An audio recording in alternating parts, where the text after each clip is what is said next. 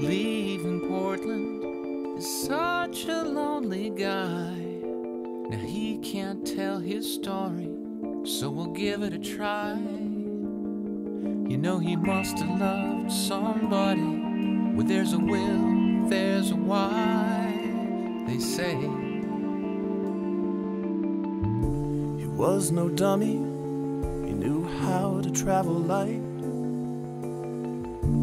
On Thanksgiving, you can get a cheap flight. And in seat 18C, he wore sunglasses at night and a tie. He wrote the stewardess a note. She dropped it in her purse. She thought it was his number. Was she looking for love? But she never loved the man, 'cause he had a different plan. Miss, you better take a look at that note. Bourbon and soda, half a pack of smokes. He was no Che Guevara in his lightweight raincoat. His tie was clip-on. He politely paid his tab and barely spoke.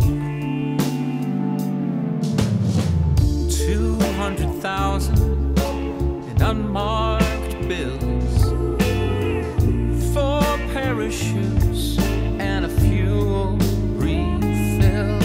Florence told the pilots D.B. Cooper had another smoke.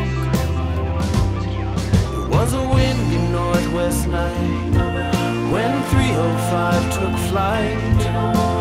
Florence caught a glimpse of the homemade fog.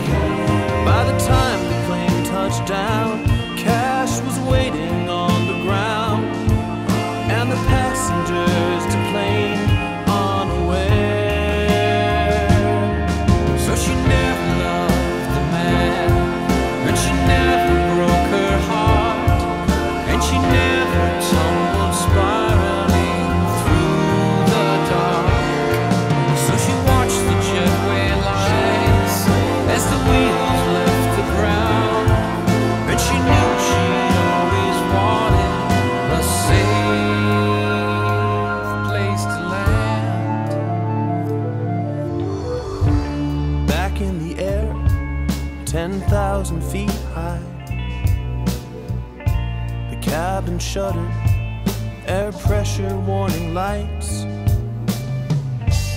No one saw his body falling through the night.